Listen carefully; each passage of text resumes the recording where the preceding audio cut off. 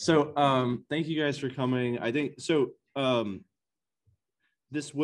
have a fair number of slides to kind of lead in, and because I think this is kind of a complicated topic, and preoperative therapy for rectal cancer is pretty complicated. It can be very confusing in terms of choice of therapy and how we got here. So I chose a number of trials to try to just kind of, with one slide for each, kind of hopefully, if you can tell it like it's a story, I think it's easier to remember and kind of understand how we got here. So we'll just kind of jump right in. Really, we'll go over really the background and kind of, like I was saying, the evolution of various preoperative therapies and kind of how we got to however many options we have today. It's kind of a lot, and they're cross-applied in what can seem a haphazard manner. And then basically pose the question of whether or not everybody needs the same preoperative therapy. And then I know I sent out 2 articles. One was really a protocol. Hopefully that was more thought-provoking about what people are looking at and what would qualify as a reasonable trial for quote unquote low risk locally advanced rectal cancer. And then we'll discuss the OCUM observational study. So just real briefly, this is something that I think is confusing, and I didn't know for a while, but the important differences between what it means to be short course and long course radiation. So short course radiation, to be very clear, short course radiation is going to be 25 gray delivered in just 5 fractions. So, that can really be accomplished in a week for a patient. And then you generally undergo surgery within 1 to 2 weeks of completion of that therapy. So that time course is very different than what we call long course radiation, where you typically get 50.4 divided into 28 fractions. So delivered over about 5.5 weeks, again, with the patients coming Monday through Friday to the Rad-Onc Treatment Center to get their therapy. The chemotherapy, so long course radiation can be given alone. It can be given in the form of chemoradiation, but it's important to understand that the chemotherapy that's given with long course to make it quote unquote chemoradiation is not, the full multimodal intense induction therapy designed to induce a total treatment response. It's a radiosensitizing dose of 5-FU plus minus leucovorin to add to efficacy of your radiation therapy. So yes, it is chemotherapy, and that is a quote unquote systemic treatment, but it is really meant to add efficacy to your radiation therapy. So even though it's chemo, I would still, in your mind, think of long course chemoradiotherapy as really just a local treatment. Is how I would think of it. There will be other instances. I'll talk about short course with delay, short course with induction. Those are different instances where you would give a short course, like it's listed at the top, and then instead of operating in 2 weeks, you might operate in 8 weeks, you might operate in 3 months, and during that time, you would give conventional chemotherapy, something like FOLFOX, that's meant to be induction or full intensity multimodal therapy. So it's important to kind of understand that because the trials compare very different things. And so we end up making a lot of cross-trial comparisons. But so we'll just kind of jump right into the evolution of preoperative therapy. The first study that really kind of put neoadjuvant therapy of any kind on the map is the Dutch trial in 2001. This was a comparison of short course radiation versus nothing. And it was really pre-pelvic MRI. It included all T stages. Tumors that were staged clinically as T3 or T4 were frequently done on exam if they were felt to be fixed. I mean, I think we can all imagine how imprecise that may or may not be. But regardless, the take-home message is that there was a superior 2-year local control rate in those that received some neoadjuvant therapy, largely driven by those that were in the clinical T3, T4 group. No difference in overall survival, but this puts neoadjuvant therapy on the map for improved local control. Short course radiation therapy. What puts long course chemoradiation on the map is the follow-on German trial in 2004. It's kind of a similar type of comparison, this time only including T3, T4, and positive patients. And then again, reduced now 5-year local recurrence rate. This is the first trial that really showed improved sphincter preservation in the group that received long course chemoradiation versus no, versus really adjuvant therapy, I should say, at 39 versus 19%. Again, we're not looking at differences in overall survival, disease-free survival. This is local control and sphincter preservation. But those things are obviously very important to patients, and they're worth considering. So the follow-on POLIS trial now is a comparison of upfront short course XRT versus long course chemoradiation. So the first kind of head-to-head comparison of two therapies as opposed to neoadjuvant therapy versus a lack of neoadjuvant therapy. Again, this involved T3 and T4, any N. Again, consider T3 or T4 if they're tethered on exam. So this is a much older time period of enrollment.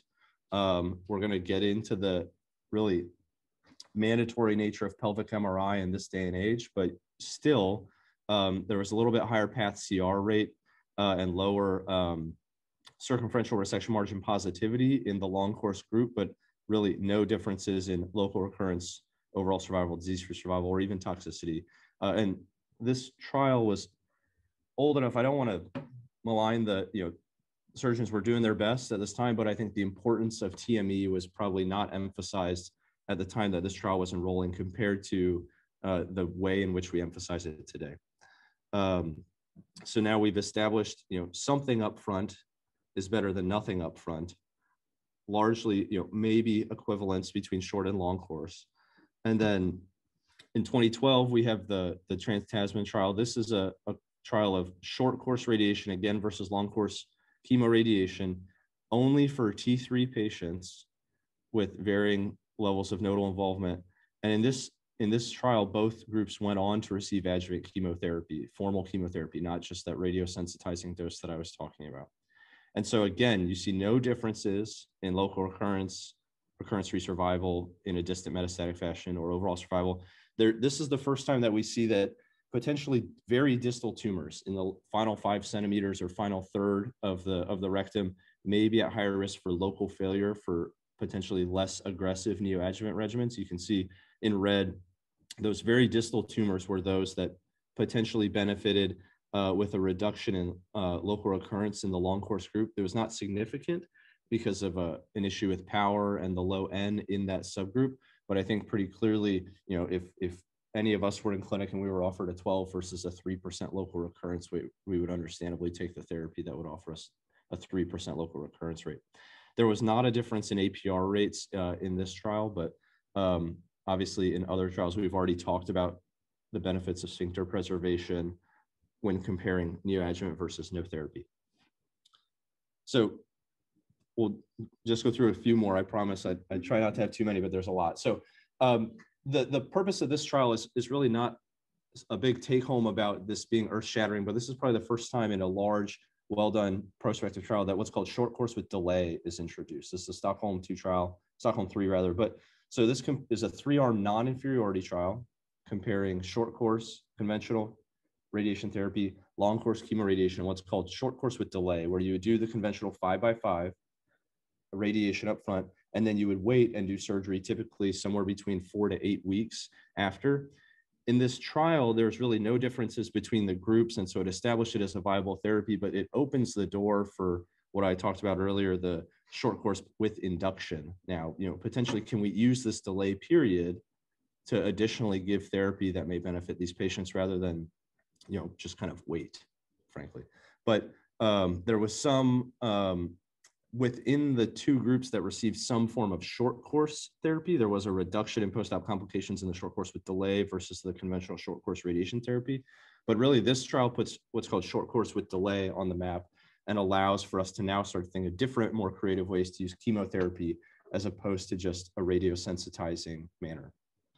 So the Polish 2 trial now builds on that and uses short course with consolidation chemo. So these patients were getting true induction chemotherapy, not a full total neoadjuvant approach. They still got adjuvant therapy, but they got short course. During that delay period, they got chemo, and this was compared to conventional long course chemoradiation. There was no major differences in terms of the R0 resection, disease-free survival, and distant metastases. There was some improvement in what we call the path-CR, pathologic complete response rate. Again, that was not significant in the short course with consolidation group, but this is, I think, what has initially driven interest and people have built on in terms of if you're faced with a tumor that you feel like you really need to downstage, maybe, hey, short course with induction instead of just conventional short course with delay is an option where I can really aggressively try to downstage this tumor and either spare someone's sphincters or just downstage it so that I can get a negative CRM at the time of my TME resection. So this now, our short course radiation therapies, our use of chemotherapy, things you can tell at each step, it's getting a little bit more and more aggressive in terms of what we can potentially do to try to downstage these patients. But now we're talking about trials that involve patients who get preoperative pelvic MRI. Some of those earlier trials did not. And so what's the importance of the pelvic MRI? And I think that's really what the Mercury 1 and 2 trials really solidified. The junior residents really already discussed this on Monday, so I won't belabor the point, but the Mercury 1 trial was really what put pelvic MRI very firmly on the map in terms of it being better. Also, it is the only modality that will best reliably assess the likelihood of circumferential resection margin involvement in terms of your mesorectal fascia. Right? A transrectal ultrasound is not going to give you that. CT scans are not going to give you that.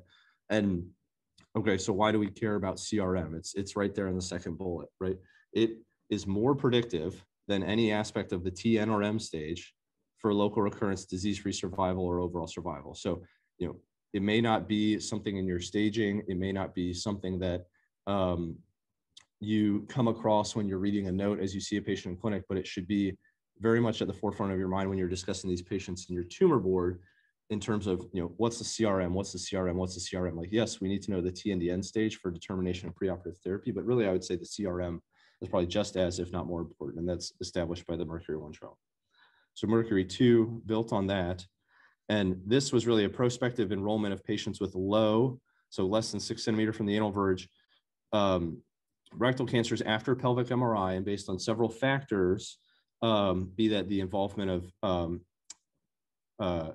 extramucosal venous involvement, which quadrant of the rectum was involved, how close the CRM was.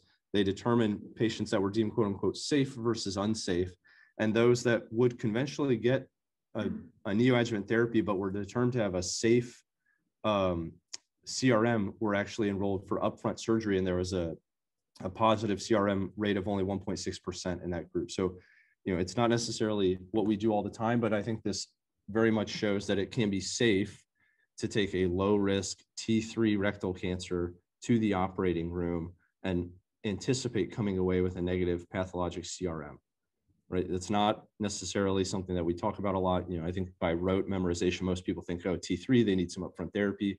But I think this more firmly establishes the nuance that pelvic MRI adds to the picture and the importance of getting a high quality pelvic MRI as part of your preoperative staging. In addition, there was about a 29% rate of downstaging patients who were pre-treatment positive for their CRM down to negative after some form of upfront therapy. Okay, so I apologize, it's a bit of a kind of whirlwind of stuff, but the last trial that I'll talk about that's actually comes out after the trial that we want to discuss today is what's called the Rapido trial. And this is probably the newest likely practice-changing article in rectal cancer that I came across, really, but it's now a comparison of short course with consolidation, so that probably most aggressive approach that we've discussed so far, other than total neoadjuvant, versus long course chemoradiation, and this only included high-risk patients. So those with T4 disease, N2 disease, lymph nodes outside of your planned margin of resection, or by pelvic MRI, a involved circumferential resection margin. All patients at enrollment had a high quality pelvic MRI, and they showed that, what would be a little bit more aggressive upfront treatment, the short course with consolidation chemo, improved for the first time, a real difference here in 3-year disease-related treatment failure that could be in the form of local recurrence or distant metastases. And it was significant really across virtually all subgroups. So probably the latest thing that will change therapy for these people with truly locally advanced high risk rectal cancers.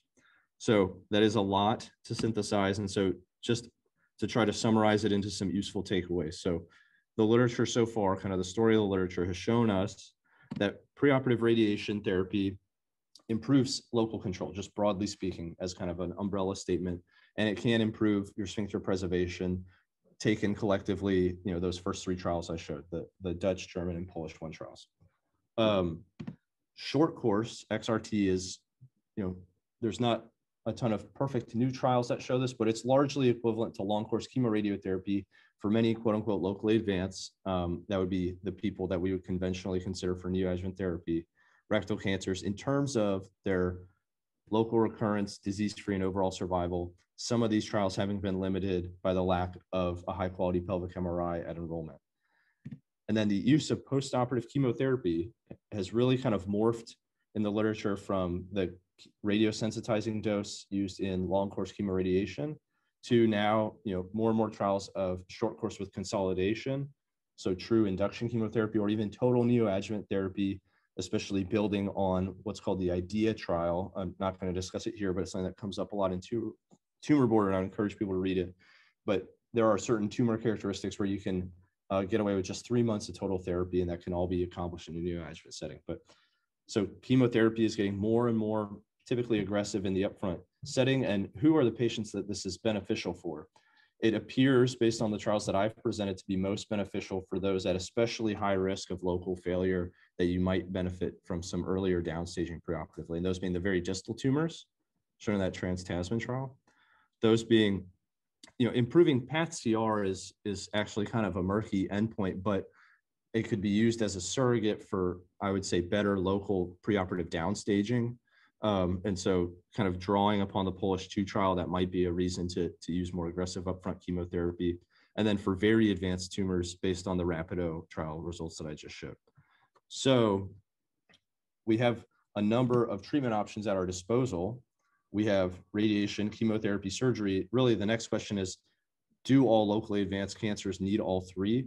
And posed differently, is there kind of a favorable subset of locally advanced rectal cancer that just maybe needs 2 out of 3 or just needs 1 of the 3 modalities? And what are those modalities? Is it going to be radiation and surgery? Is it going to be chemo and surgery? Or, as much as we may not like to admit, is it going to be just chemo and radiation? There's a trial on that we presented earlier in the year. I think that was done at MSK. Yeah. And understandably, right?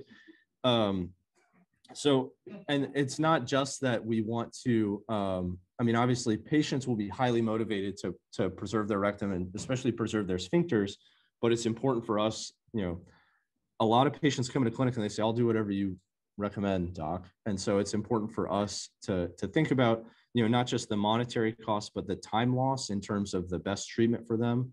Are we saying that they need to come to the rad-onc appointments for 5.5 weeks every single day, and they're coming from far off, and they have a caregiver and all these sorts of things? Or is there a manner in which we can accomplish similar or potentially better therapy in 5 days and then get them onto chemotherapy first?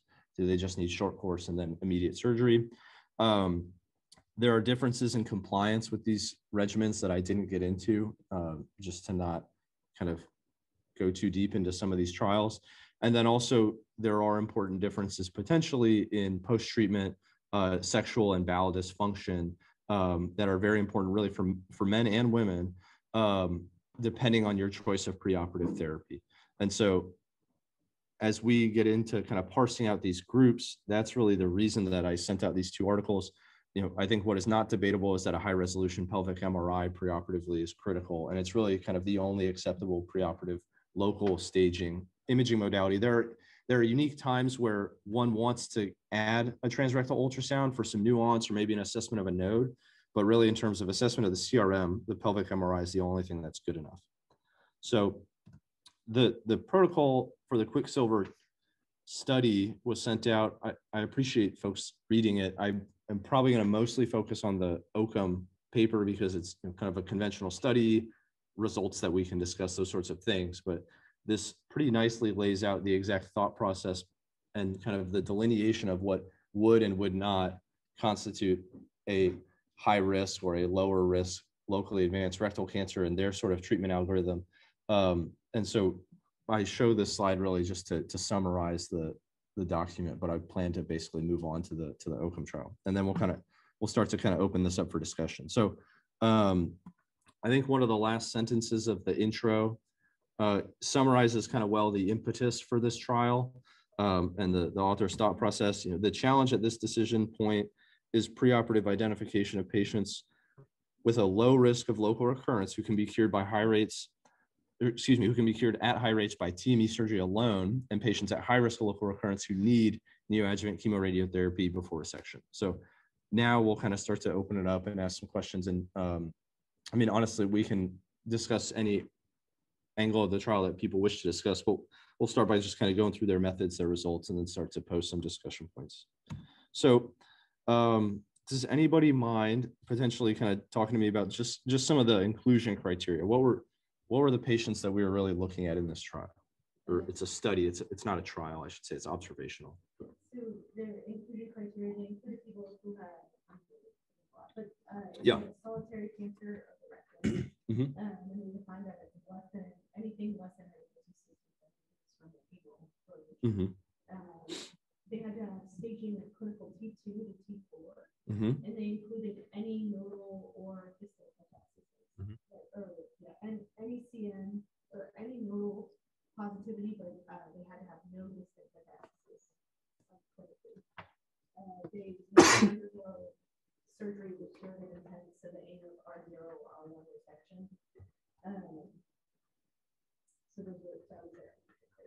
Okay, and then if I recall, I think they also included, there was a stipulation they could, it is not mandatory, but they could also have a positive or negative CRM. So they included patients, a CRM is considered positive if based on your pelvic MRI, the distance between the tumor and your mesorectal fascia is less than 1 millimeter, right? It doesn't necessarily have to have contact on imaging, but less than 1 millimeter as measured by imaging. So these are, I think, pretty conventionally high risk locally advanced tumors. They have either an involved CRM, either a high T stage, or the lower third is another potential aspect that can make them high risk for local recurrence based on the previous data.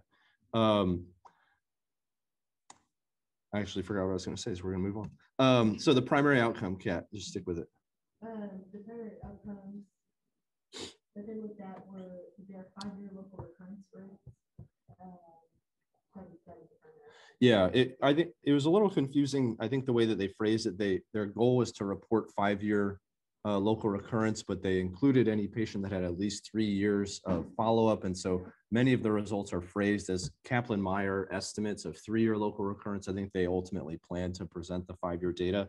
But here I listed 3-year local recurrence, but they do state that their planned primary outcome is 5-year local recurrence. Todd, any secondary endpoints that they looked at? Yeah, involvement of the CRM, and then quality of the mesorectal excision, frequency of intraoperative local tumor cell dissemination, frequency of distant mets, and overall disease-free survival, and then frequency of chemo-rad and adverse. Okay, yeah. Which unfortunately is not something that they delve in a ton to in the article in terms of the adverse effects of chemoradiotherapy, but that's okay.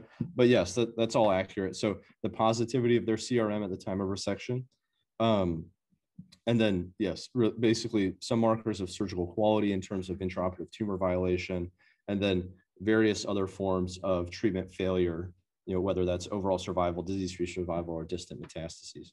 So that's what we're headed towards. And then the patients that were included all underwent a preoperative pelvic MRI. In the two groups, it's an observational trial, so it's not really an experimental group, but Fahey, what are the two groups? What treatments did they receive?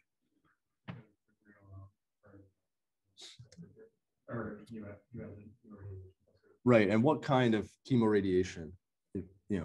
Short course with delay, long course. How do they describe it? How do they spell it out? Long course, 1.8 rate fraction 5 times weekly. Yeah, and then what was the chemo given with that? 5FU. Yeah, just 5FU. So that's kind of that conventional long course chemoradiation. So that's not. Why in this trial?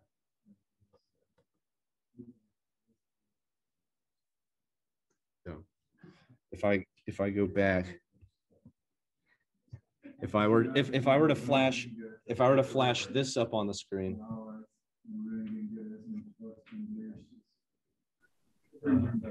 Yeah. And so this is actually a really nice kind of history, but kind of glossed over the entirety of my training for 15 years. What we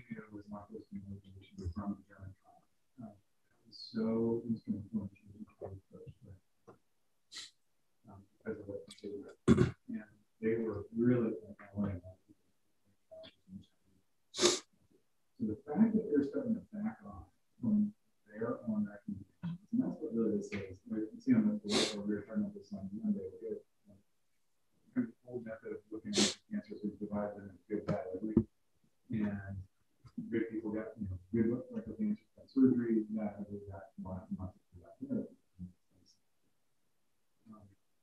They're actually operationalizing that. And so you see on the left side of your flow chart there, frequency-free, MRI predicted, margin greater than 1 millimeter, that's your good.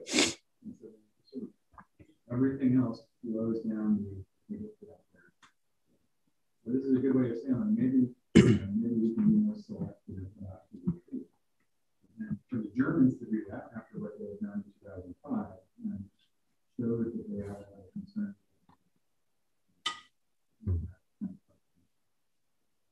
I was looking through our NCCN guidelines for Monday. It's amazing how they have changed it. From everybody T3 up gets radiation to now. Yeah. Let's see. The reason I got that is because of the Germans. Germans really brought into it. Yeah, absolutely. And then so exactly. So it's important to note, like, what are you comparing at the outset in terms of, say there is a failure of local control or an improvement in local control. So we're comparing upfront TME versus long course chemoradiation, right? And then the typical time to their subsequent surgery was 6 to 8 weeks after that neoadjuvant therapy. Beth, can you talk to me just about some of kind of the initial results? There's this protocol that they put forth. Not every patient was treated per protocol, and then just kind of the initial 3-year local recurrence rates and stuff. Yeah, so they had a total of 1,093 patients that were included in about 80 were treated per the protocol, and then 59.9 of those underwent primary surgery, 40.1% underwent the neoadjuvant chemorac followed by surgery. Yeah. And then the 3-year local regional recurrence rate was 3.1%. But of the 604 patients with stage 2 and 3, they said that the 3-year local recurrence rate was 3.9. Okay. And then I think something very notable was that of the people who underwent primary surgery that was stage 1 and 2, or excuse me, 2 and 3, 27% approximately were actually downstage to. Yes. Yeah. And we'll discuss that as well. And so this is, rather than leave it for the discussion later, I mean, I think it's important to even bring this up now. So it's an important difference in observational data versus randomized data. Todd, can you maybe explain? So, this is confusing to me. How could this group that gets neoadjuvant therapy have such a higher APR rate than the TME group, right? Aren't they getting a more aggressive therapy? It seems counterintuitive to the sphincter preservation that I just presented in terms of the benefits of neoadjuvant therapy. Is it like the patients that are following that? Yeah, absolutely.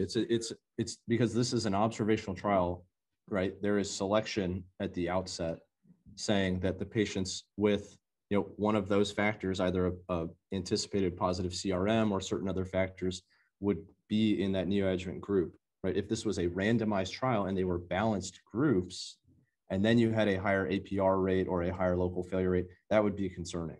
If it's an observational trial, and from the outset you say a higher risk subset is going to get neoadjuvant and a lower risk subset is going to get direct surgery, then it's explainable and it makes sense. But so it's something to keep in mind, because at various times during this study, it will appear that the neoadjuvant group does worse, and it is not necessarily a shortcoming of neoadjuvant long course chemoradiation.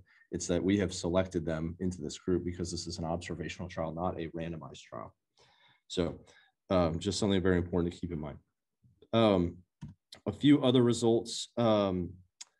The CRM is something that's also talked about a lot. Kat, can you discuss some of the CRM results?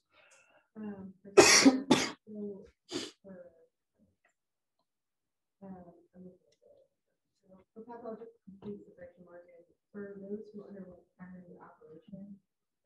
Their CRM positivity level was at was 9.1%. And then they was I think you might have that flipped. But the negative CRM rate of the direct TME group was what? I have 97.9%, I think. And then in the, I'm sorry? Yeah. Yes, yeah. And then in the neoadjuvant group. How about in the neoadjuvant group? it was the positivity. Sure, or the negative CRM rate. So yeah, I think so. It's 97 versus 91.5.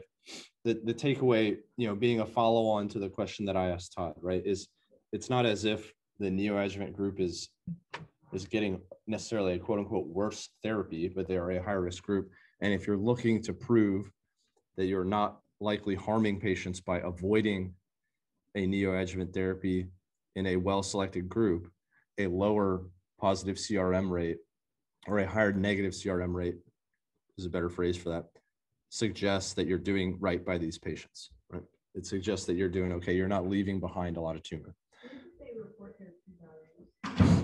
I am grabbing this from in the text as opposed to if you're looking at any of the tables. But yeah, the tables are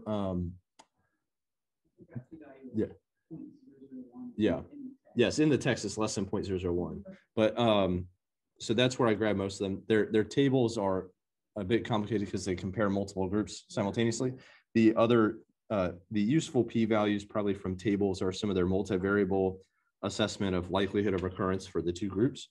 But so CRM appears to be appropriately low in the patients that are going directly to TME, right? So it seems like we have a study protocol that at least, it appears to be working. It appears to not at least be harming patients or exposing them to increased risk. And then how about the 3-year local recurrence differences, Todd? So the primary surgery was 15 local recurrence. Maybe raw numerically. I'm thinking percentage though. So Beth already mentioned the overall rate was 3.1%, I believe, and then there's a slight difference between the TME group and the chemoradiation group. The local recurrence of the primary surgery was 2.2%. Yes. And 4.3%. Yeah. And then so the other aspect though is we're talking a lot about local control. We're talking about changes in whether or not you give someone a neoadjuvant therapy versus not. Again, driven that the goal of that neoadjuvant therapy is really improve local control rates, but it's also important to consider that a pretty large proportion of rectal cancer patients, when they recur distantly.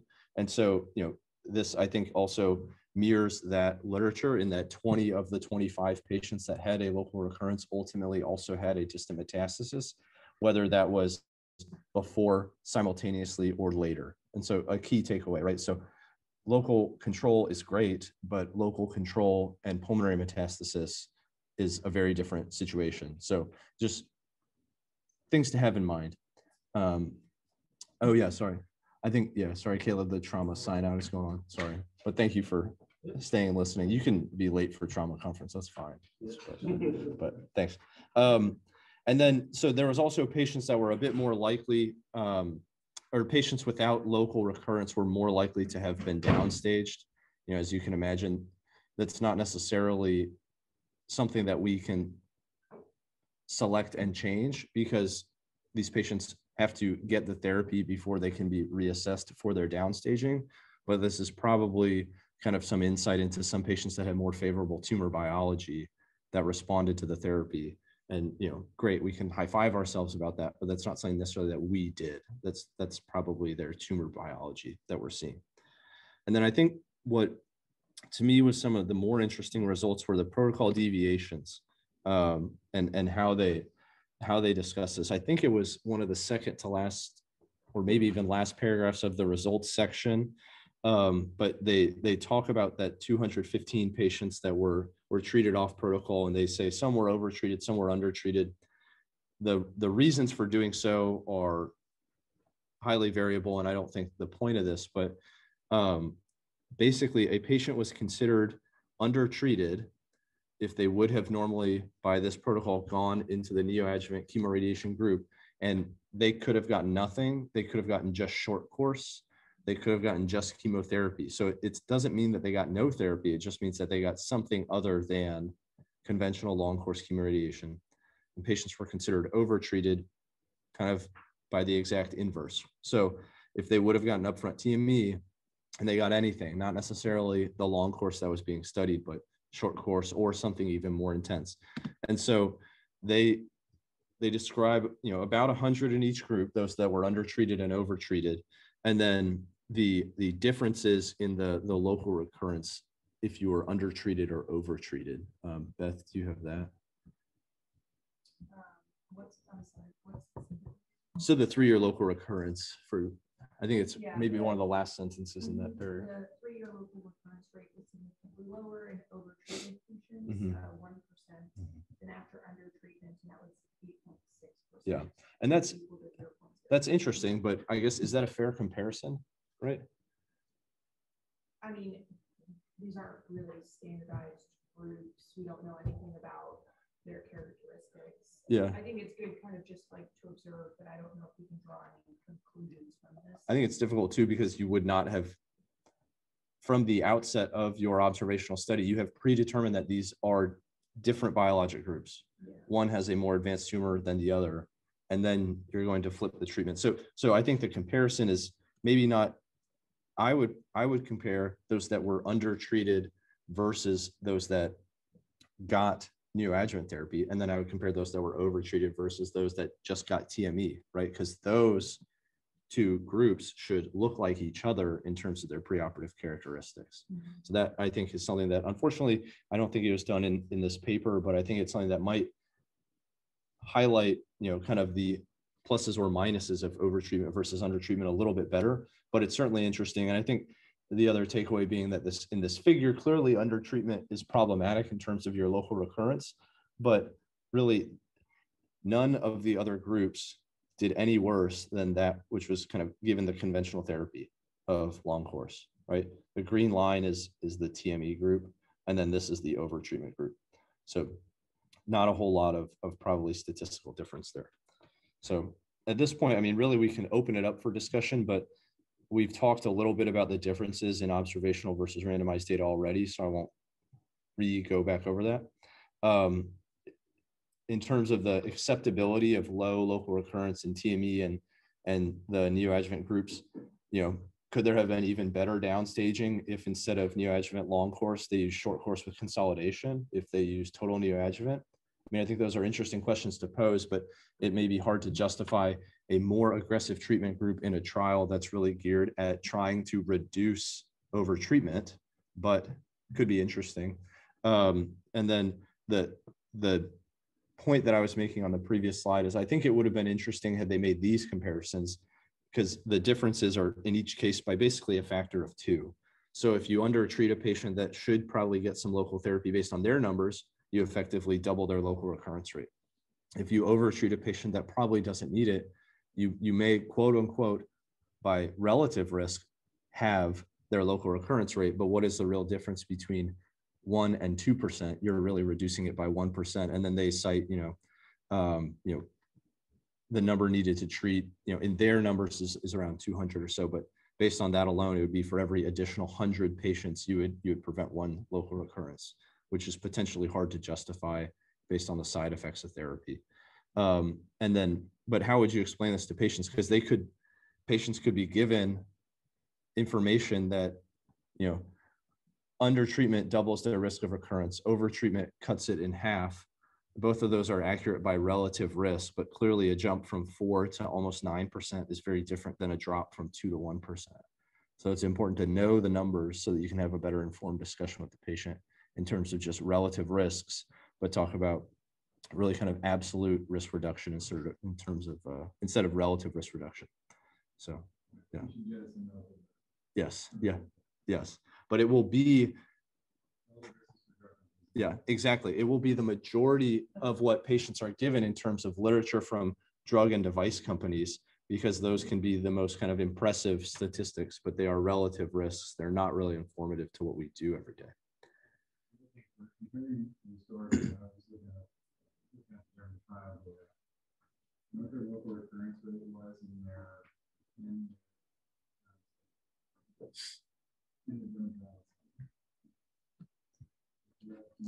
I want to say, yeah, I want to say it was around like 7% or so. So in this trial right here, under treatment, you have the exact same. Right.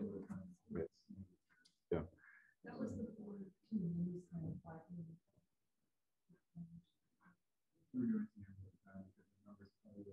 Yeah, but it was before, 100% of patients were getting a high quality pelvic MRI, and there is some inclusion of patients who are T3 because it feels fixed on exam and things like that. And so, but to Dr. Curl's point, if everything else that we do has gotten good enough that even quote unquote under treating is getting patients to the standard of care, that also lends credence to the argument that maybe you don't need highly aggressive neoadjuvant therapy in all patients, right?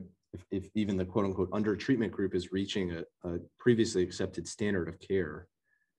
Because like in the Quicksilver trial, what was their acceptable local recurrence rate? It was less than 10%, right?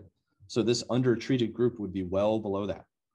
And yet, on the last slide, I was just saying, hey, this is the one unacceptable group and these other three are acceptable. Not that I wish people to have local recurrences, but you kind of have to set a somewhat arbitrary threshold somewhere. So.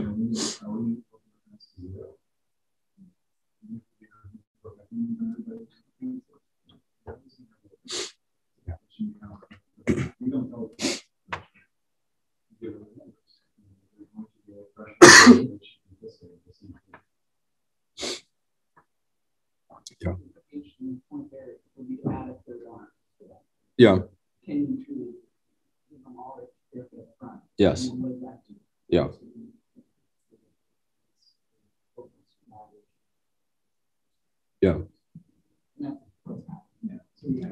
Yeah. Yeah. I left out, I think there's a Prodige trial that does do total neoadjuvant or something like that.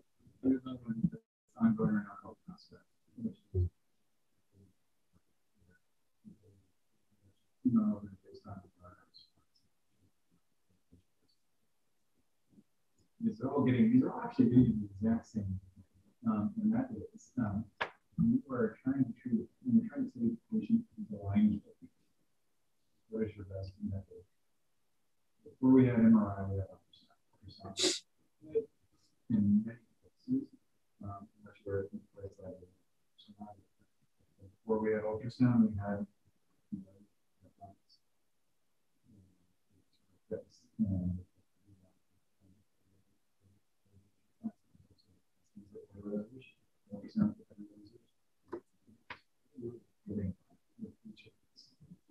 finger exam, indirect ultrasound, actually changing.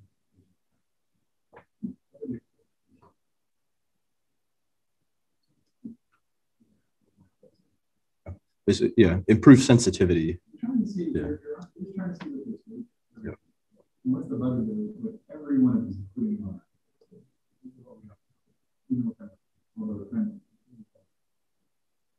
you know that the tumor itself, right? So we have that good bad ugly, like there. MRI gives us a really good sense now for am I going to be able to get around this tumor? Before that, you weren't good. Yeah, sorry, this doesn't project well, but you can kind of see that. Really gives us a good sense for am I going to get around it? Yeah. Am I going to get around it? And there's something else that going on. It doesn't tell us 100%. Yeah. What is going to drive outcomes in the local? Local tumors, right? Yeah. So if we know the patient has a localized tumor, yeah. What is going to be the most important? Yeah. Local therapy. And that's when radiation surgery comes in. Once the tumor goes to the node, yeah. Once they have a systemic disease, local therapists start taking it. You still got to do the local surgery. No, it's really not just over time. That's as long as we're doing high quality. Right. And so it's really figuring out now, like, what kind of patient is in the blessing of the nodes. Why this is why you not doing like it.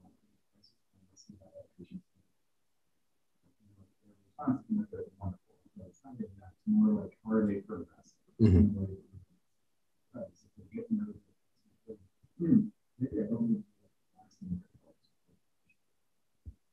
Right.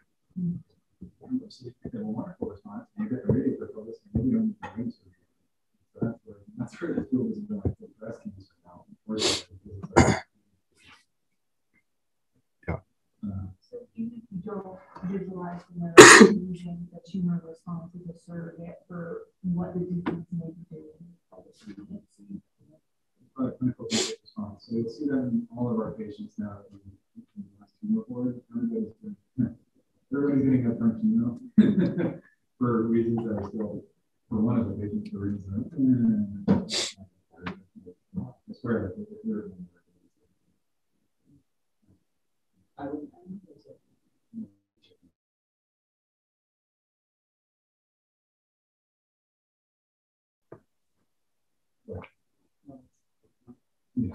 Yeah. But I think it's totally acceptable. In fact, it's encouraged. But in this building, I mean, the concern that I have in this building, if they then come back and have 2, 3, or no positive disease, what's going to happen to them? Say, based on this, you're going to now say that they have good prognosis. Any node is fine. In early T3 is fine. That's not that. So this is why we got into this whole discussion. What is going to happen to him if he has no positive?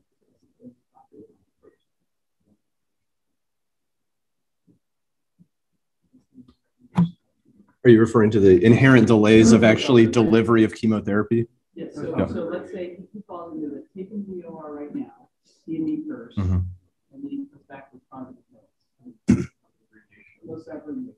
So what percentage of people get post-operative radiation? What is that? Who cares? Why does that matter? Get post-operative radiation. The functions here be higher than yeah. Shitty function. And you're also potentially radiating a small valve that's now down in the pelvis. So you get radiation in the pelvis.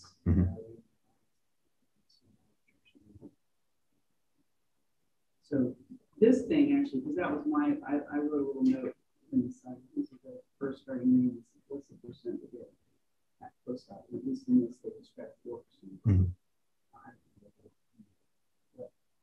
That seems pretty low, and you're like, okay.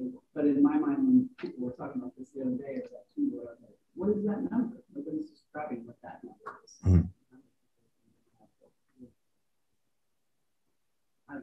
And these are places that have the premier radiologists, and the premier surgeons, and the premier whatever. And then when you put that out to the rest of the world, and you don't have premier radiologists, how many of us are really comfortable looking at MRI quickly? These trials do. I'm here on the side of it. Let's, yeah.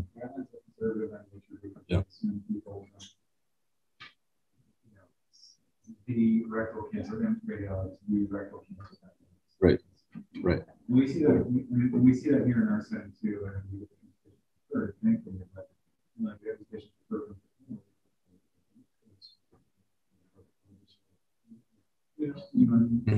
Or they got told they had, terminal breast cancer, or realized they actually, so it's weird, and this happens all across the country. And so for that reason, the government can say, what is going to provide the least likelihood of people are concerned with this.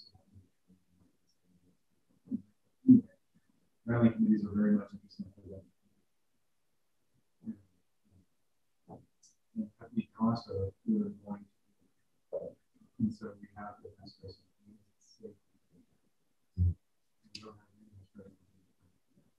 this is what we talked about.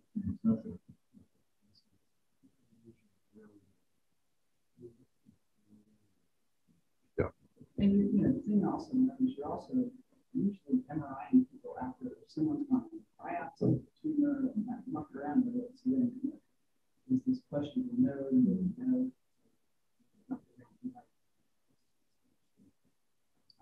they have certain criteria about MRI. Call it suspicious. 100% you saw them, they're considered positive.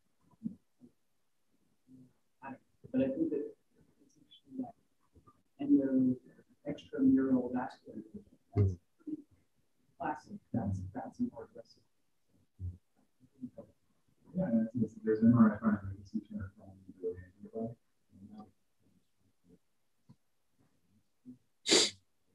What you see is wonderful.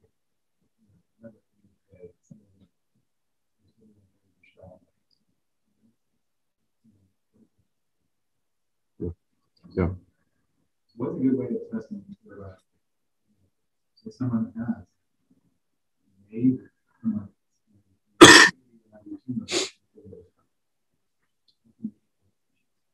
so maybe we're in next.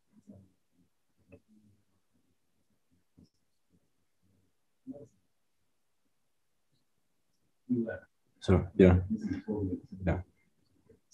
If unable to give neoadjuvant therapy, the other best test of biology is time. At the end of the day, time is your ally. Time is not so much. Then one side effect.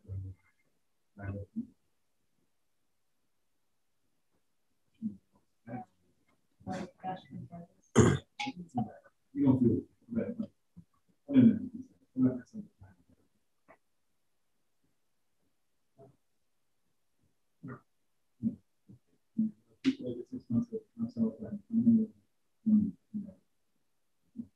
Career and then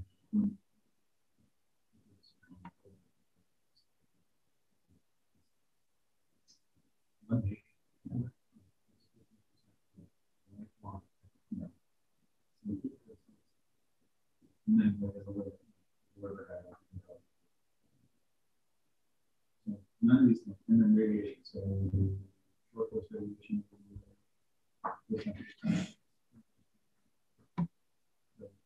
Incontinence, bleeding everywhere. Everywhere the hands.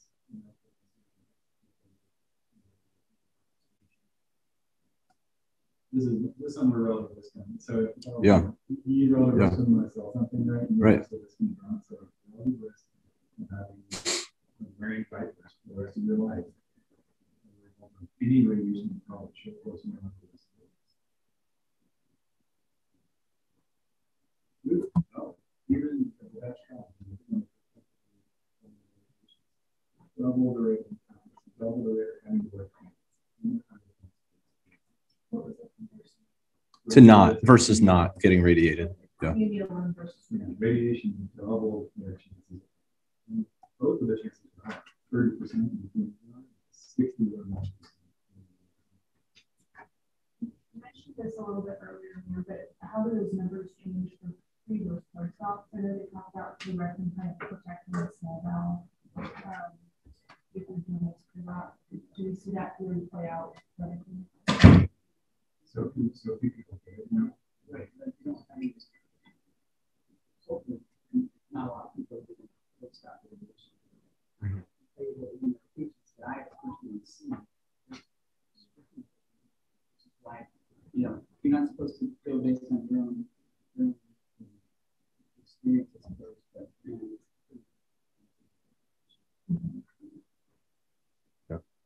But you can't hold stuff a lot, and colon doesn't do a great job of distilling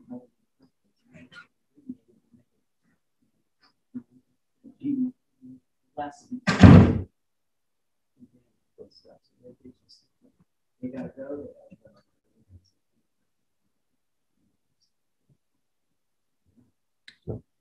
Absolutely. But as a doctor, you know,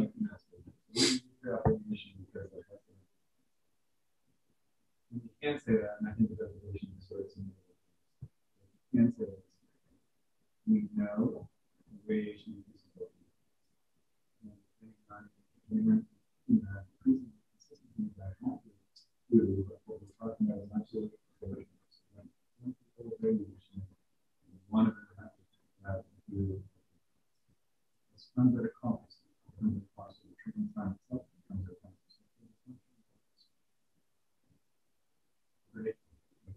That's exactly that.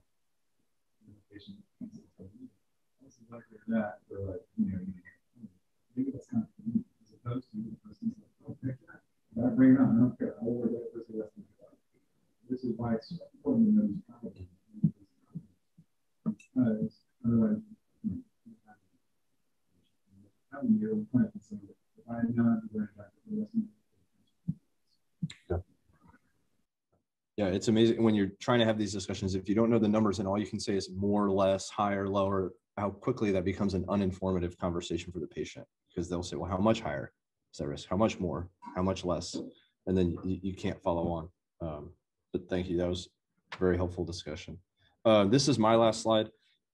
We can open it up, but this is exactly to Dr. Krell's point. So this is the 2019 NCCN, NET3, NEN, and nowhere on here is really and with clear CRM, right? With clear CRM, and nowhere on here is a mention of surgery. So, you know, it's not that everybody should get that, but I think, you know, the data is showing that may be reasonable in a highly selected subgroup, and it's not quite yet in NCCN. I mean, obviously guidelines take time to incorporate data, but the questions that I would just post to the group are, is it time for the guidelines to really kind of declare a specifically low risk group that may, you know, add to this algorithm, you know, surgery with, you know, an asterisk and caveats and things that are down at the bottom of the algorithm. But, you know, is that a reasonable possibility? I think perhaps based on the data that we've discussed. And then is probably, we didn't really get into it with the trials we presented, but is it time for to revise the TNM staging to incorporate CRM for rectal cancer? I mean, we incorporate age for thyroid cancer, we incorporate vascular invasion for early stage HCC, we incorporate all sorts of tumor markers, grade, oncotype recurrence score for breast. Is it time that we involve CRM or other risk factors for local recurrence for rectal cancer to just add nuance? Because TNM is really kind of a Halstedian way of thinking about cancer, that if you march beyond it with your surgery, you can cure. And that's true some of the time, but not all the time. So that's my last slide. Happy to have more discussion, but thank you guys for kind of sticking with us for a while, but hopefully it was helpful.